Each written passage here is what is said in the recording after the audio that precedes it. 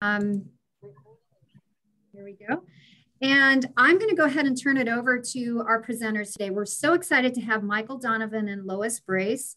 I'm going to start with Michael, and I'm going to go ahead and spotlight you while you're speaking. Michael, as everybody probably knows, is the executive director of the Missouri Arts Council, which is the kind of arts resource organization for the state of Missouri. And he's so knowledgeable and wonderful to work with. So without further ado, I'm going to turn it over to Michael Donovan. Thank you, Lisa, and GK, and all the others on the Extension Services team. We've been involved with arts councils forever, and we used to call them community arts agencies, but now we're focused on arts councils, whatever brand of arts council you are. And there are about as many different types of arts councils as there are communities. And you may be thinking, is this a good time to be doing starting an arts council right in the middle of a pandemic or near the end of a pandemic? And the answer is yes, this is a good time because the communities need the arts more than ever. I think we all need the support and nurturing and the expression of being in the arts and having all the arts supported. I thought I'd start by saying what we define as an arts council is basically two factors, and it has to do with the focus and the scope. The focus should be all the arts, not just one or two arts or just a gallery and classes, although those are good things too. We support those as well. And the other is the scope, all the arts, not just picking out some arts, but supporting all the arts in all of a community. And that could be a city, it could be a county, it could be even a region. And we have all those kinds of arts councils in the state. I'm glad to see that there's a number of groups here, some of which we already fund and some that would be new to our funding. But we do have some funding that is specifically focused on arts councils.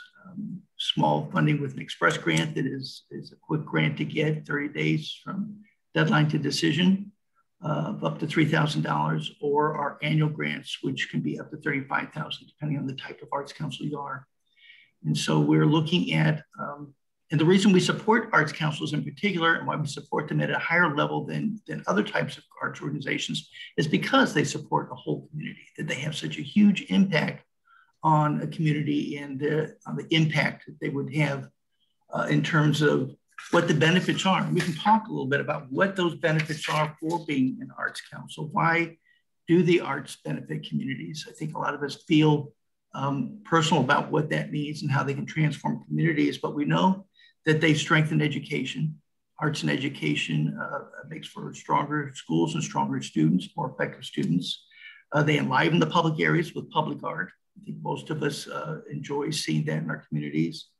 They attract businesses and high quality workforce to the community, and that's important economically. They generate commerce, they attract tourism, they help support the heritage of a community and help us celebrate what makes our community unique.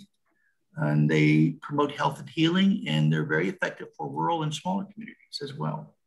And so that's why we really think it's important for all communities to have an arts council. And I want to be open to questions if you have questions or if you want to share your experience. And I know Lois has some very strong, is a good example of what a good arts council is like and what they offer to the community, but I'll let her tell her story as well. Some of the characteristics of a creative community, and we've been recognizing creative communities, I think 14 years now. We award a creative community every year, and we've awarded communities as small as Peculiar, Missouri, of a few hundred people, to neighborhoods in St. Louis and Kansas City. And the thing that we find that's in common with all of these creative communities is that they're visionary, that they have a strong aspirational vision that affects and helps people in the community to aspire to. They help inspire innovation and creativity, even in businesses. There was a study done by the U.S. Department of Agriculture where they found whether you're in a municipal area or rural area, communities that had active theater groups in the community had higher levels of innovation and creativity within their businesses. And that's good for business. They're connected. Creative communities have a connection between the different sectors in the community. So across age groups, across races, across across ethnicities. You'll find more connectivity between the organizations and their ability to express themselves creatively. It engages citizens at a higher level. You'll see higher levels of voting and citizen engagement in creative communities. And finally, it supports authenticity in your community in terms about your community heritage. One of the examples I think of when I think about that is the West Plains Arts Council and how they've developed the Old Time Music Festival and really focus on the culture that is unique to their part of the Ozarks. And that's something that's available to any type of arts council.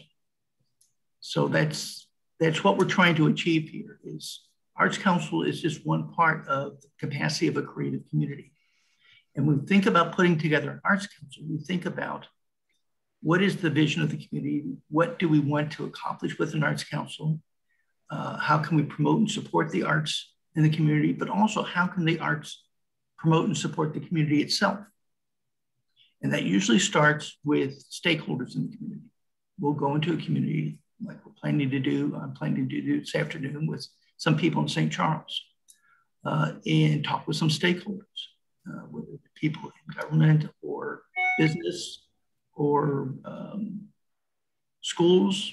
There's lots of stakeholders that you might want to engage because they all would benefit from and have a vision for the arts in their community, and develop an idea of what the vision of an arts council could be, what would be unique about their needs in that community, what the expectations would be, and kind of create what Lisa was referring to as what is the good soil for creating an arts council. If you garden, and I'm not a big gardener, but my wife is, and I know that she works very hard to amend the soil before she starts the season. She'll get fertilizer and worm castings and all kinds of things to build the soil and make it more vital and fertile for what you want to grow.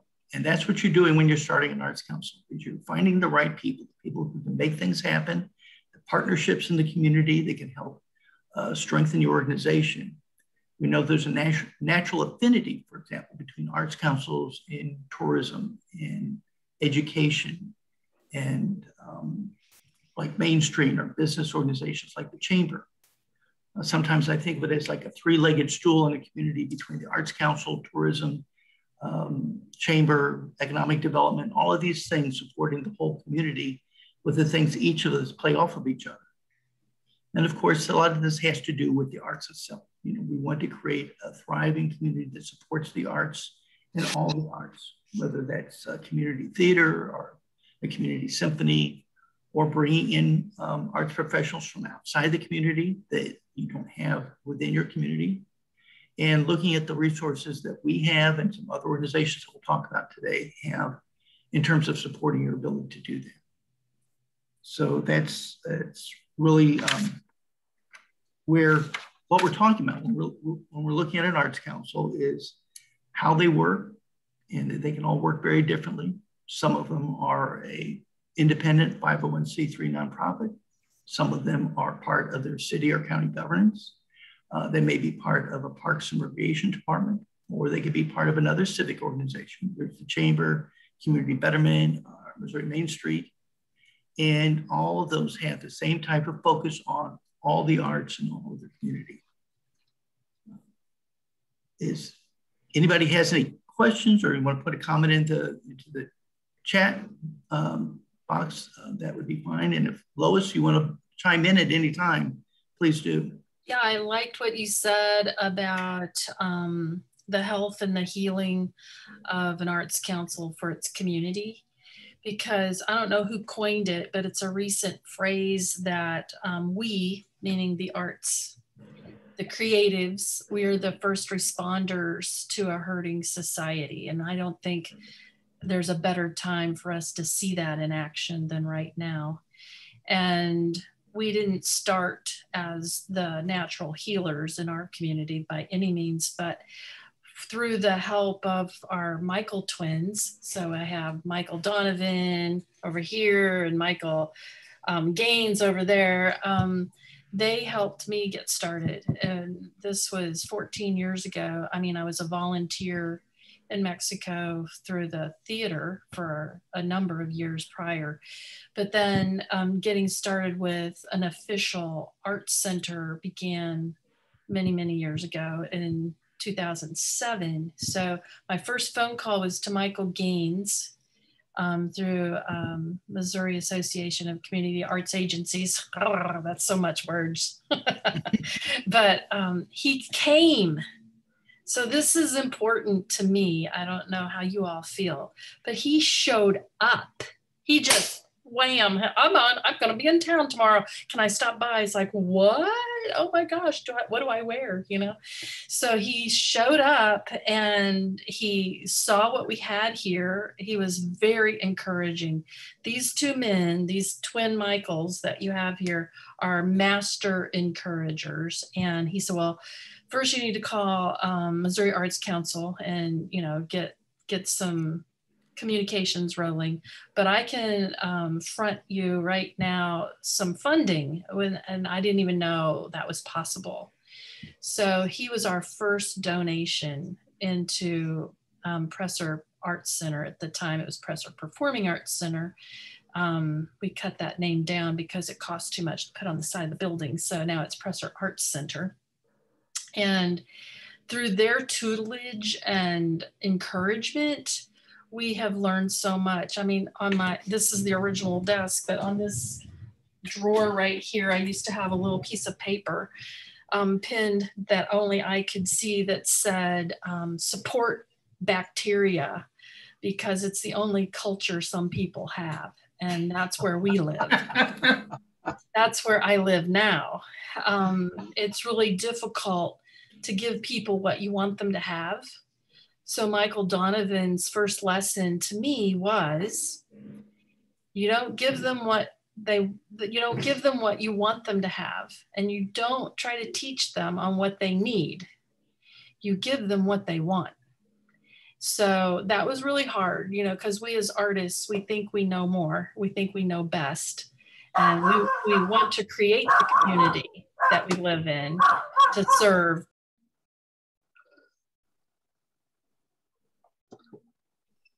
Lois, you're muted. Lois, hang on just a second. I think we lost your voice. Oh my, okay. I didn't touch anything. You may have hit the key, the space bar will mute it.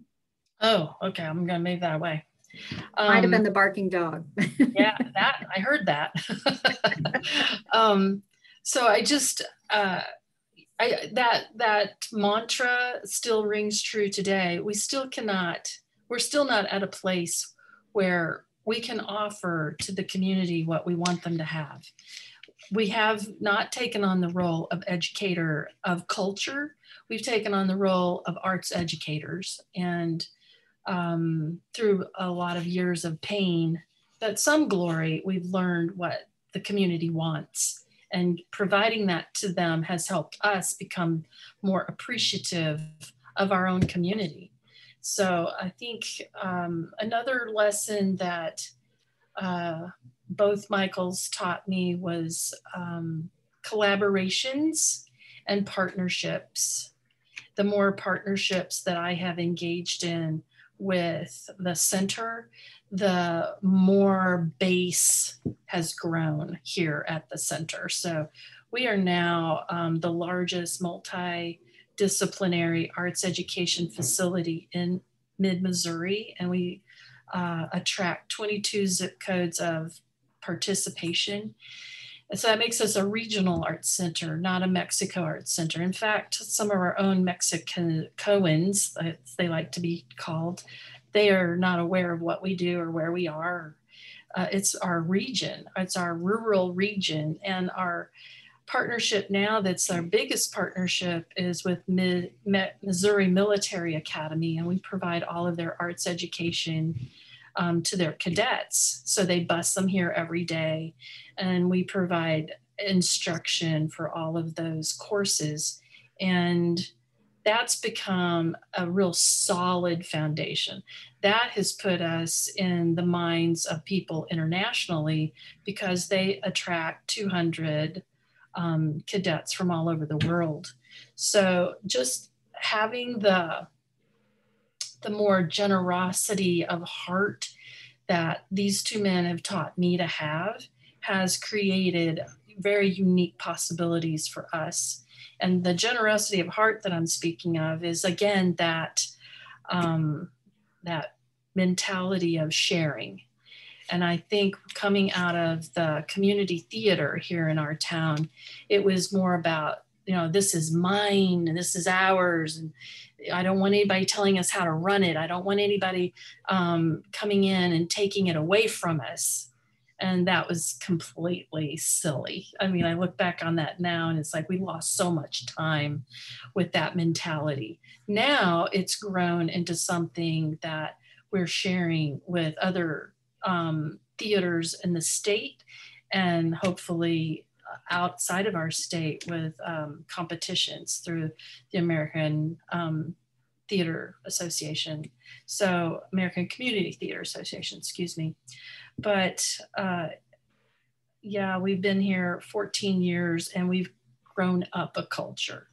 So we started very small with children's programming, with a dance program, piano, voice, summer camps, after school programs. And now we're at the point where those kids that grew up with this are bringing their babies here for 3-year-old ballet and participating in auditions for all the summer camp shows and the main stage productions. So we serve our community, and we have a lot of out-of-staters and out-of-towners that come in. We don't provide housing for our camps, but we have set up certain host families that we put them in touch with. And then that's not part of what we provide, but they keep coming back.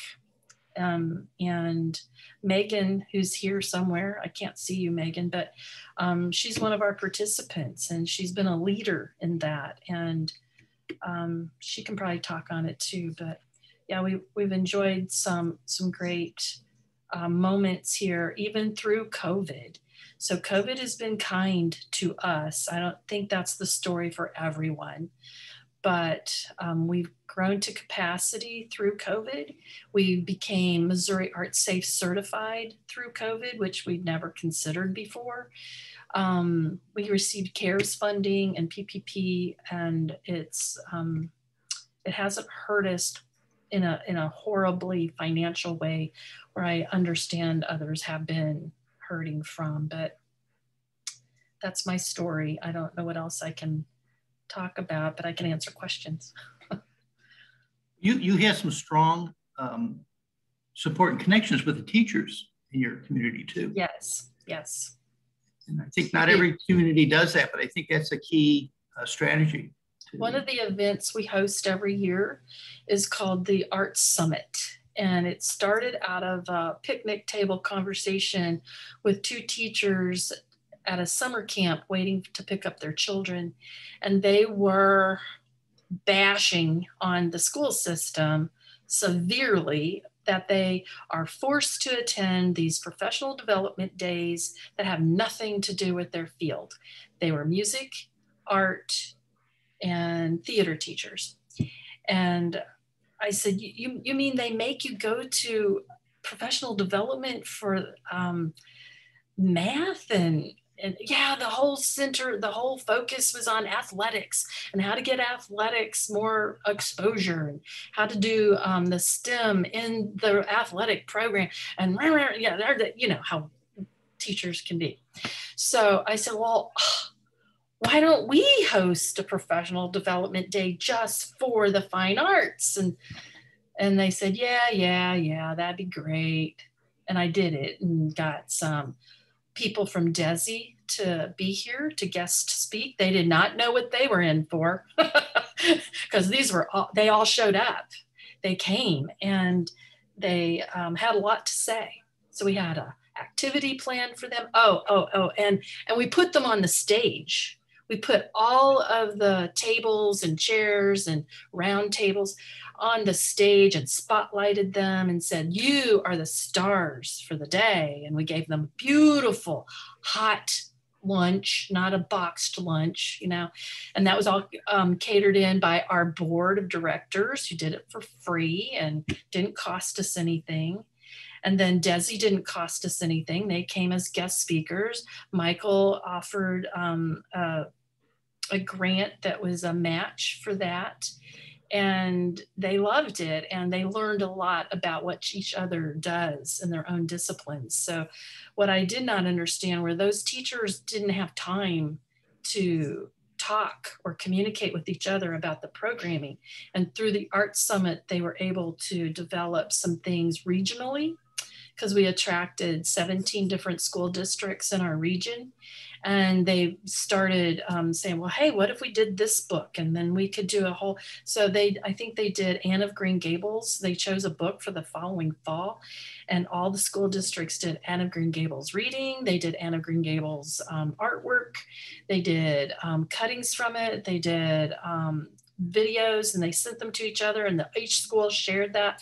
It took off like wildfire. So we have that too. And we also have a partnering program that's similar to that called Arts and Aging. And it's a conference for arts and aging adults during the day. We call them our daylighters.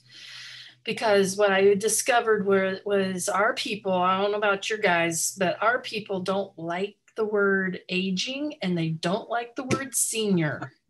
So they're the people that are available during the daylight hours, which some of our other folks are not. They're working, and we do have some stay-at-home moms and people that are not of mature age, but there are daylighters, and they participate in a conference every year for that kind of shifted from the Arts Summit to provide for another group of people in our communities. See, this is so critical. Lois does this very under kind of low key, but if you get your teachers involved and engaged in the arts, if you don't learn to appreciate arts as a child, you never learn to appreciate arts as an adult. And if you get the children to come, their parents will come too. And so Lois did what Lois does. She meets people where they are. You're a teacher, you got needs, she resolved that. If you're a person who doesn't want to be called a senior or aging, she's got a program for you too. She'll meet you where you are. And I think that's a lesson we can all learn from, is to just meet people where they are. Art doesn't have to be so highbrow that people can't reach up to it. And we have arts in every community. I mean, there are people doing the arts, writing things, taking photographs, creating things, doing crafts and paintings and things everywhere. There isn't a place that lacks the arts, but there are lots of places that lack support for the arts. And that's where the arts councils make a difference. In the schools, in the streets, in the city, wherever. I wish you could see the place that Lois has built. I mean, when I first saw it, it was a nice place. It had a stage, it had, all the things that you'd expect to find, but the building was old and it needed some things. And she raised a lot of money in a small town and made it happen. It's really inspiring to see what you built there, Lois. Well, thank you. And know that it could happen anywhere where people had the drive and place. So it's not a big city, it's not a big market, but it's got an amazing performing arts center. I discovered a term about a year or two ago called micropolitan communities. And I laughed and thought, oh, I'm going to steal that one. That's so fun. And then I looked it up, and it's legit. That's a real word that was developed through community recreation, I believe. But it's a legitimate term for communities that are 15,000 and below in population, that offer amenities that rival metropolitan areas. And you probably are in one. You're probably a micropolitan community that can offer so many things. So when I wrote down all of the amenities our communities in our area offer, yes, it's true. We rival any metropolitan area. We may not have a Starbucks, but we have a coffee shop that's probably better than Starbucks. And it's uplifting. The arts truly do uplift your people and your community. And, we've had some shutdown and some closures and some very limited numbers coming in. And we had a dance, end of the year dance party yesterday. And one of the parents came in for the first time. And, we hear this almost once a week now since April. Oh my gosh, I've missed this place so much. Thank you for opening. And they can't wait to participate again. And our numbers are high for summer. They weren't as high as they were in 2020, but I don't look for that to last long, but they're doable. We had one production end of April, limited seating. We had protocols in place and sold out every night, which you would think, oh, well, of course, limited seating, right? But no, this was not a popular show. It was Hank Williams' Lost Highway.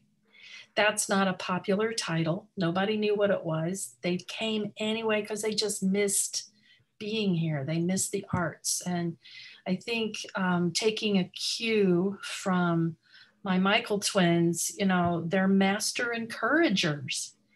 So if you can mirror that encouragement to your community through the arts, through all of the programs, first and foremost, through your teachers that you hire, the people that you put in front of your people, if they can be happy and encouraging, that's really what a lot of people are looking for, is acceptance and encouragement and, that health and healing, making sure that they're being fed nutritious emotions through the arts. I think that's really a key important part of the teaching and who we hire for teachers here.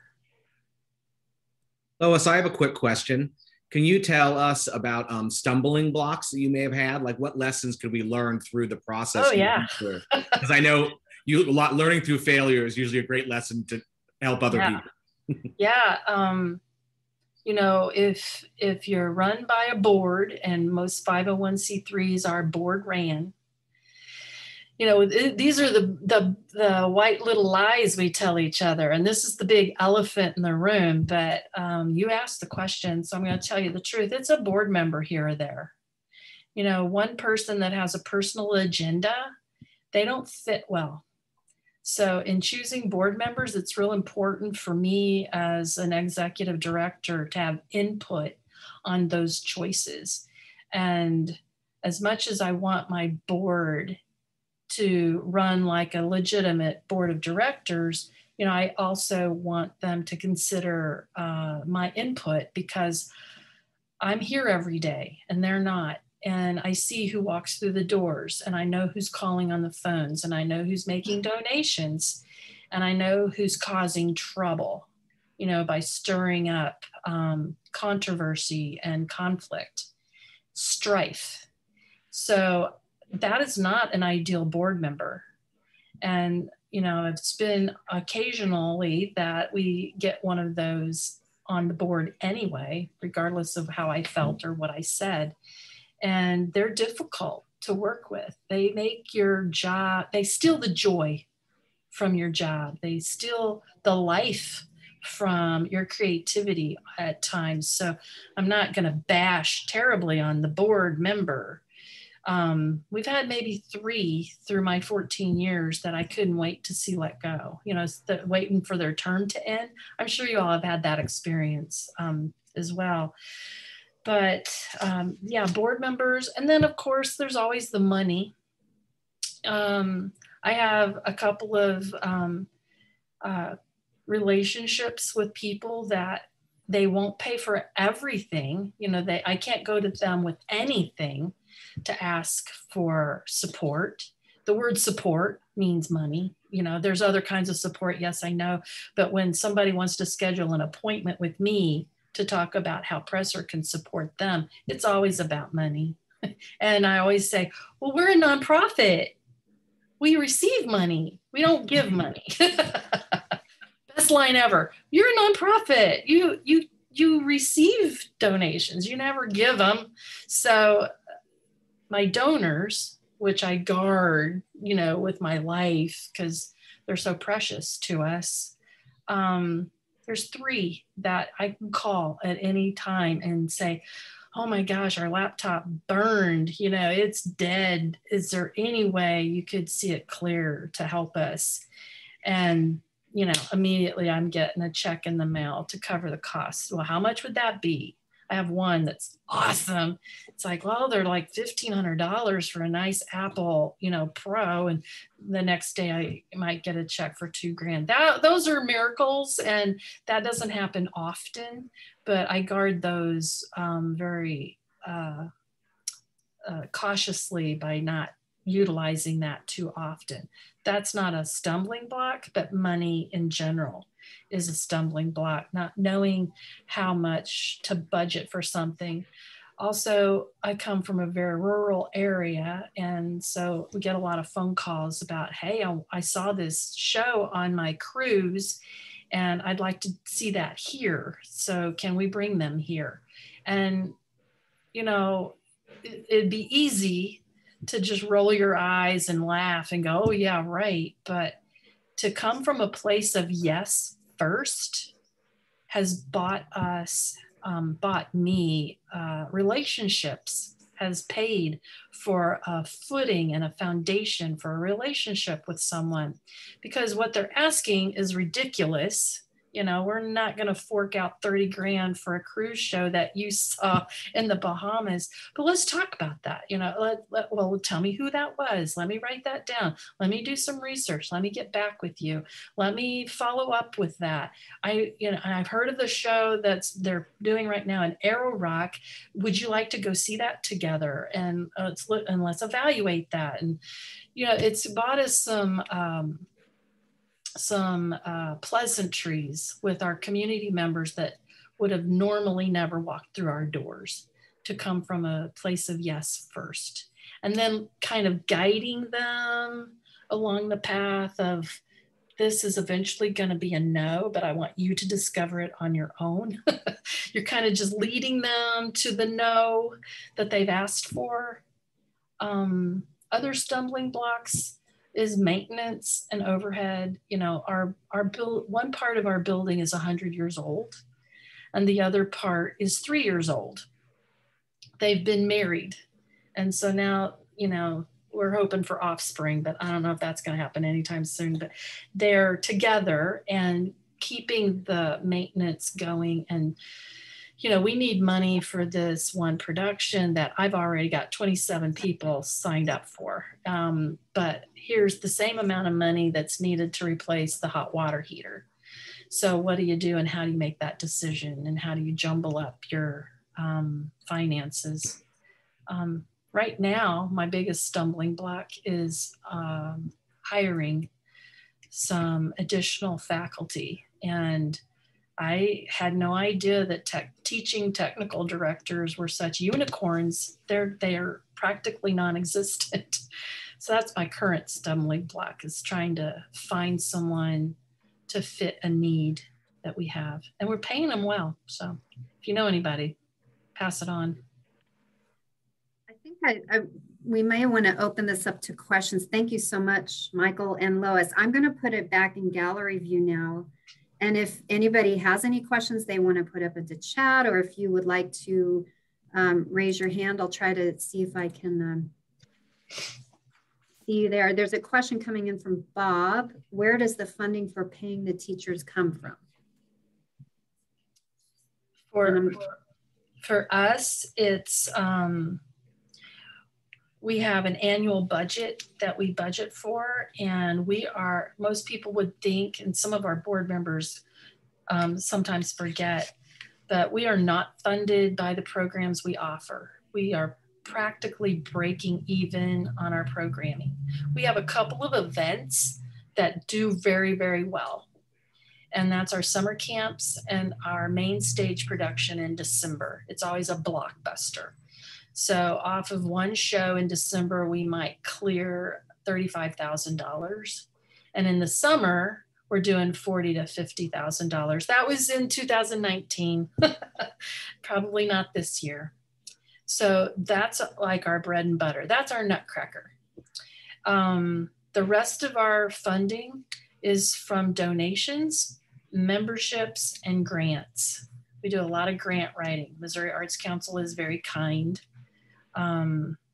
We have several foundations that are local, and we are constantly on the prowl for, you know, those whales that are out there that are relational donors. So most of our funding, I'd say 70%, if not 75% of our funding is through fundraising, donations, and grants. Thank you, Lois. Michael, I don't know if you want to add anything on to that. Or... Can't hear you. I can't hear you, Lisa. Can't hear me? Okay. There you are. Okay. Okay, sorry about that. I was just saying thank you, Lois. And Michael, I don't know if you wanted to add anything on to that or say anything additional to that. Well, in terms of funding, Sure. we think, yeah, we do have a funding dedicated for arts councils, a small express grant for up to $3,000 that it takes 30 days to get, and or an annual grant up to $35,000. Those are grants that we prioritize. We think those are important. All of our grants are a matching grant. That means you have to match our amount that you get, and you have to spend it in the match and get reimbursed for the money, which can be a problem for some smaller groups who don't have the cash flow naturally that a larger group would have. I also want to point out, without a question, is that I heard from Sue Greenberg at Volunteer Lawyers and Accountants for the Arts, and she wanted me to remind people that if they're looking to start an organization, they provide legal and accounting assistance for those organizations that are Columbia and East, and Volunteer Lawyers and Accountants for the Arts in Kansas City would provide that support at no cost if you're looking to incorporate as a nonprofit or get your nonprofit status, set up bookkeeping systems, also advise on fiscal sponsorship agreements. What's the name of the Kansas City group? Yeah, Kansas City Volunteer Lawyers and Accountants for the Arts. That's kcblaa.org is their website. kcblaa.org is the website for Kansas City. And for St. Louis, it's just blaa.org. Volunteer Lawyers and Accountants for the Arts. And they also, St. Louis in particular, has some resources on their website that you can just learn from about different legal issues. Yeah, I see a question here from Bob that says, do you have a dedicated grant writer fundraiser employed? And that answer is no. We have 3 full-time employees, well, 2 currently, full-time employees, 1 part-time employee. I'm looking for a third full-time employee. And then we have a menagerie of contract employees. But my administrator and myself, we do all the grant writing. And then we have a fundraising committee from the board, and they take care of fundraising. Our grants don't require that you have a professional fundraiser. We ask you the questions that you would have the answers to, and just write clearly and fully, and that would be sufficient. So Michael, if people out there who are thinking about starting an arts council or an arts center, what are some things that they need to kind of check off, or things that they need to think about, maybe the top 5 things before they go forward and contact Lawyers to the Arts? You know, what are some ducks they need to get in a row? Well, I think even before you go to Volunteer Lawyers, you really want to get a group of people in the community together who really feel strongly about making this happen. And the thing that the challenge for a lot of groups is that they get people outside the arts. You'll very quickly get people in the arts who are interested in seeing Arts Council happen, but it's not going to work community-wide unless you get stakeholders from all sectors of the community. So that's why we're going to talk to the stakeholders in governments first, but we'll also talk to people in education, because we know education is important, parks and recreation, schools, school superintendent. In fact, I have a whole list that I can send. There's just a generic list of the types of people in every community that you really want to have talk to and get involved in, and make sure that you create an organization that has community support and also supports the community. Businesses, for example. I'm sure we'd love to see that list, Michael. We could send that out. I'll send that to you guys, and then you can share it with Sure. Yeah, Thanks. that sounds good. Tony, or Tori, I'm sorry, did you have a question? I did, thank you. Michael, the grants that you guys offer, do you have to be incorporated as a 501c3 or fiscally sponsored in that way in order to apply? What are the restrictions on the application, on the applicants, the form? You do have to be a eligible organization, which means you've either already got your 501c3 or you were a city or county governance. They can do it on behalf of the community. Social service agencies, other nonprofit organizations, doesn't have to be an arts organization. And it can be a chamber as well, Tori, I know that your format is through a chamber, which is also okay, Michael, correct? Yeah, that's a C6, so a C6 could apply? Let me double check that. I think things have changed, but generally speaking, yeah, we will. Some chambers have an educational component that they can use. Yeah. For applying. I know at one forum I went to early on, they were saying one way around would be to, we already have active partnerships with the city and with, I work at the library, for example, so perhaps we could just the library application through them, right, yeah, and have it fund us. But I was just wondering, yeah, if you could find out if a C6 could apply directly, that would be great. They are a different tax thing, but thank you for that. They are. So would this be for funding for programming or funding for, we wouldn't fund, for example, to start the organization? Not for administrative or technical support for programming, or, at the moment, we don't have anything. We're desperately seeking funding, but I'm just curious. So somebody had asked me recently, what was the best kind of programming to start? What's the easy thing to start with? And we have a touring program of performing artists of different types. And that's a very turnkey program. In other words, we'll pay for 60% of the artist fee, and that would include their per diem and travel and everything related to it. And they can help you promote it, and they come in and they do their program. If you've got and is that the one that pays for even some bus travel and things like that I feel like I listened to something about that before. If you're thinking, we've got a grant for what we call Big Yellow School Bus, and that's to pay for students to go to an arts program. Gotcha. So that's a separate program that's only open to schools. Okay. But that's where your relationship with the schools is important. When you're as an arts counselor, you're not always raising money or doing programs for yourself. You want to support things throughout your community too, and that may mean helping promote these opportunities to schools so that they have the chance to be funded and go to the arts. And does your pot of funding only apply to programming, or could it go to projects like public murals and things like that? It can go to projects. It can go to services. It can go to promotions. Say you're an arts council and you want to do email every month for all the arts that happen in your community to your list. It can go to support that. Oh, wonderful. So it's not just about programs, services too. We've got some arts councils who are primarily services because their community has enough organizations to do the programs, or you may have a community that doesn't, and the need is for you to provide the programs too. And it depends on your community, but we can fund them. Well, thank you so much. That's very helpful. Thanks to both of the Michaels. Michael, you said something really important there. And by the way, I'm trying to kind of summarize the notes in the chat. So feel free to save the chat. I'm trying to kind of take notes and make important markers here. Michael, you said as an arts council, it's not necessarily always doing fundraising and promoting for yourself. It's important to promote other things in the community as well. I think that's such an important point, and that speaks to what fundamentally an arts council is when you talked about focus and scope and things like that. The Arts Council is a civic organization. It's a civic service organization. You're not in competition with the arts that are happening in your community. The more arts that happen in your community, the more successful the community will be, and the more you're helping leverage the community. So I've heard of some organizations that say, well, we don't want to do that because that's their thing.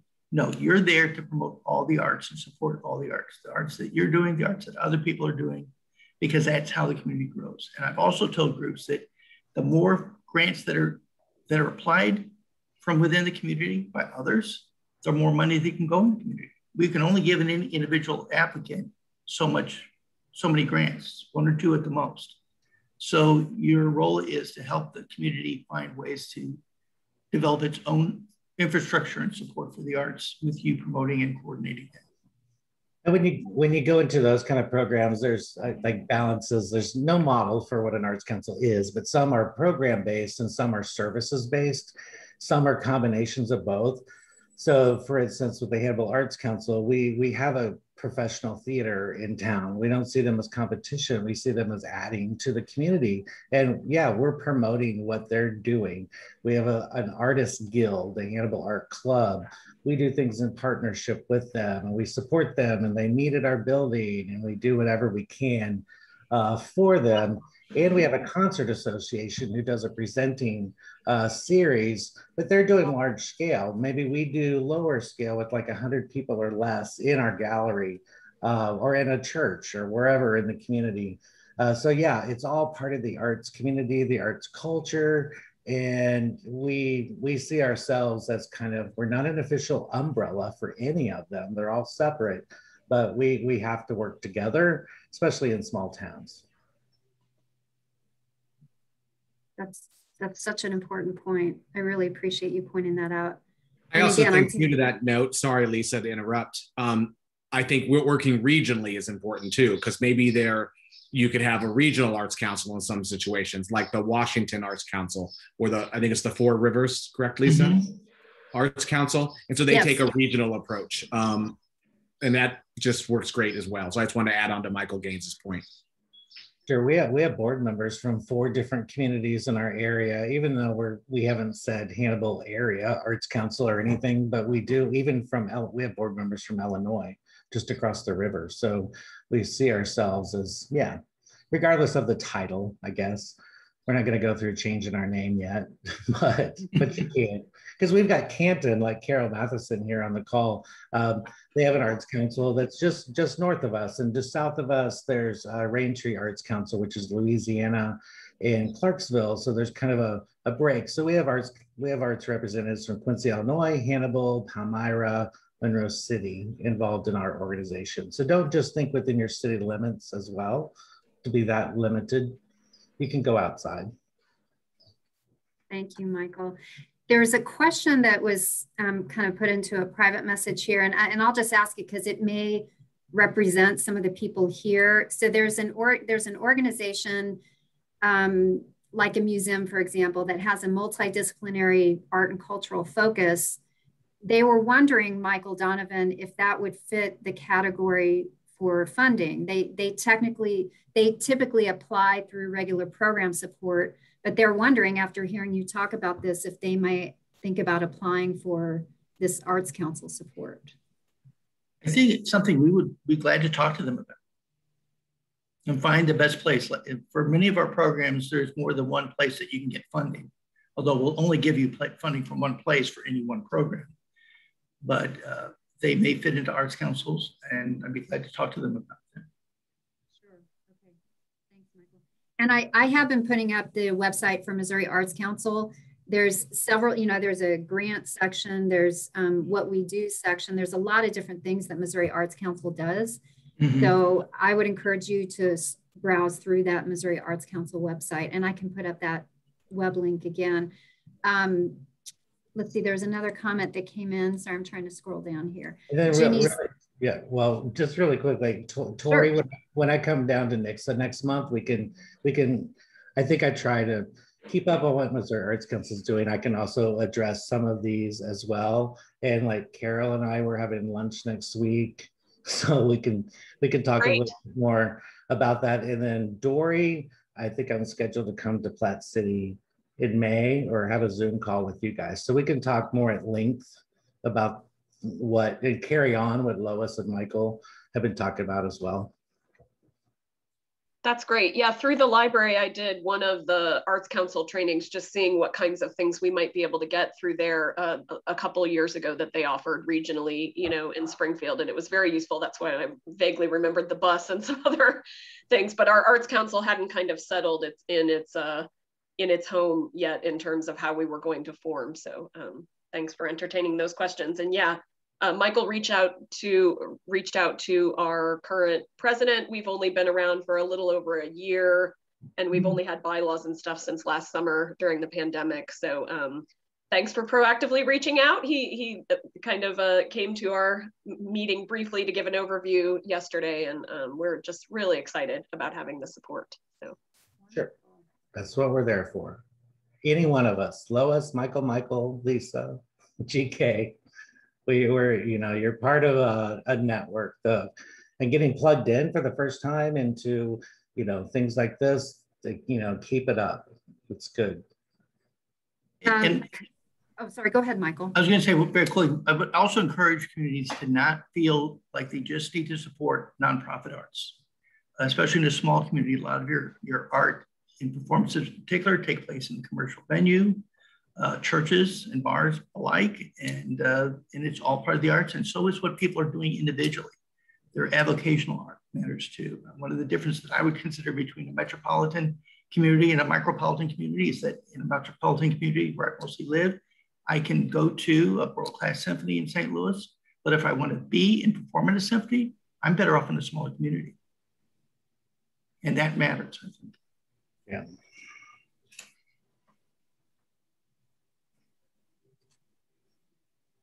Lisa, you're muted again, I think. Oh, I apologize. I just said thank you, Michael, and I added that note into the chat.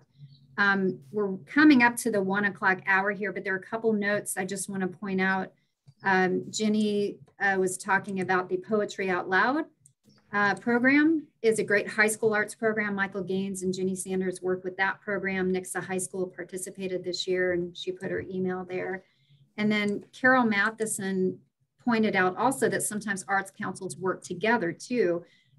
She and Hannibal just did a really successful plein air weekend, and that's an example of different arts councils working together. So, okay, any other questions, last minute questions here? We are kind of coming up to the hour if you need to leave.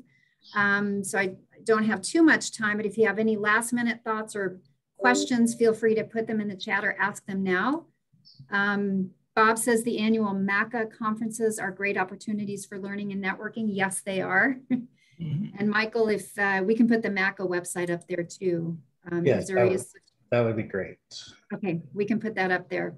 One thing I'd point out to everyone, because I know everyone on this call is working in some way in the arts, and I'm just kind of like be the person that after like 28 years in the same position, to keep that passion about community. And sometimes after so long, or even if you're newbies, to step back and really realize what your leadership has the potential to do in your community and or a state or within your organization. That like it's hard in the trenches. Sometimes you get overwhelmed, but I think it's great that you just got to remember why we're doing what we're doing.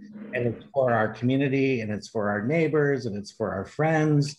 And I've had to, the last year, really step back and just revisit that passion and what fire really started it all. So keep up the good work in your communities is all I encourage you to do that. Thank you, Michael. That's an important note. Jory was asking, what's the date of the MACA conference? Is it in person? And I think GK is, or I'll put that into the website, but Michael, if you know that information, be helpful. It'll be next April. We're going to do a series of professional development workshops coming up, and just social hours for people that work in community arts.